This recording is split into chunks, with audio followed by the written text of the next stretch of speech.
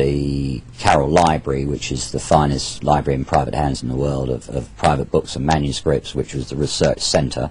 We had 4 researchers full-time, archaeologists, and it was a very serious operation. The remnants of the library are now to be found in a warehouse north of London. Only a few of the thousands of volumes remain.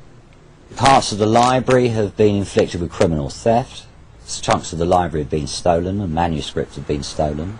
In relation to this, I mean, not just ordinary theft, you were saying? The theft, pure theft. Yeah. Stolen books, manuscripts. By the people who've robbed you generally. Yeah.